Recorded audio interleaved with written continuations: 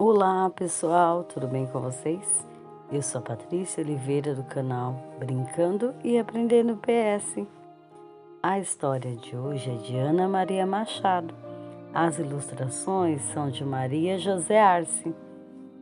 Quem sou eu? Vamos ouvir? Quem sou eu? Vê se adivinha. Às vezes eu saltito, como um cabrito, um esquilo, um coelho ou um periquito.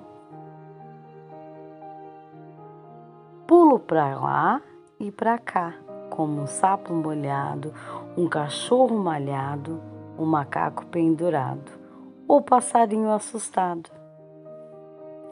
Corro de cá para lá, como cavalo alazão, como zebra ou leão, girafa de pescoção ou leopardo campeão.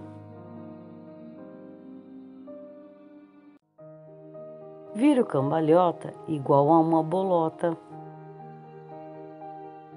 Mergulho que nem gaivota. Me escondo como uma marmota. Depois fico com sono, como um gato encolhido, um peixinho escondido, um jabuti recolhido, um caranguejo sumido. Mas não sou nada disso.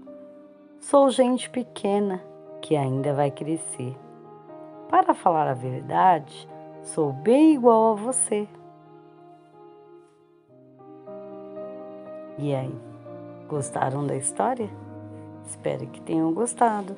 Compartilhe o vídeo para que mais crianças possam ouvir a história. Não esquece de se inscrever no canal, deixar seu like e seu comentário. Beijos e até a próxima.